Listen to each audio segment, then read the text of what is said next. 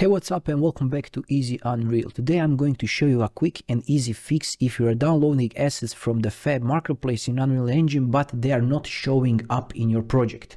This issue can be frustrating, but the solution is simpler than you think and will save you a tons of time. Before we dive in, if you're into Unreal Engine tips and tricks, hit that subscribe button and turn on notifications. This really helps channel grow and you'll never miss a new video. Alright, let's get into it. It's a standard solution. You go to Fab and over here I have the asset that I want to add. If I click this add to project, you can see that it's downloaded, but nothing happens here. It won't be shown here. The fix for this is, for me, I will restart and create new project and so on. This is super frustrating, I know. So just click over here if you have this button to add to your library and click view in library.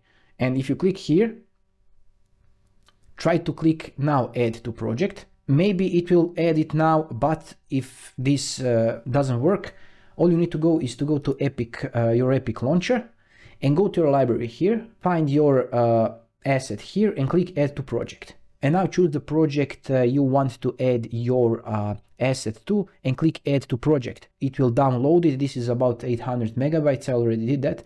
And when I go back to my first person map, you can see here that it downloads this successfully. I know this is a super annoying thing. I don't know if you have any other solution for this. Please let me know if there is some option to check or something like that.